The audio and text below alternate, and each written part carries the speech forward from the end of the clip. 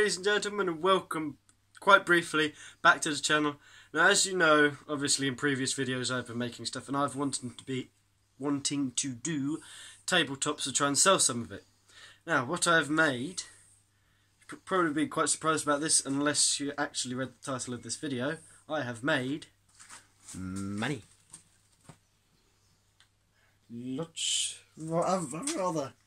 Rather vast scale of money, I think. I've attended 2 tabletops. My granny has sold some of stuff, and one which I could not attend because probably of school. But yeah, there is roughly around 87-ish sort of pounds there. Yeah, I've sold a few keyrings, a few hooks, banana holder, key holder, couple of fire pokers. And that's and a bottle opener. So yeah, I've sold quite a few things.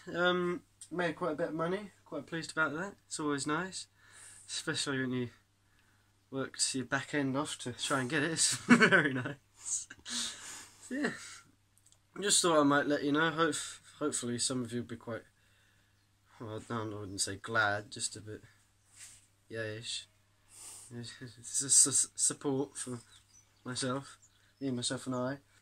And I'm probably going to be using the money that I have here for buying more metal, obviously, buying some tools and such, and accessories and all that malarkey for making the stuff that I want to make get more money.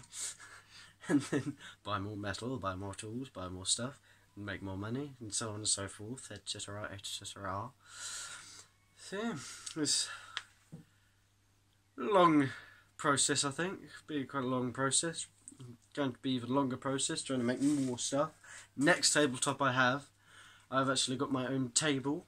Thank you, John, if you're watching this. Very grateful. Yes, I've actually got my own table, which I'm going to hopefully spread out all my stuff across. Hopefully I have enough stuff.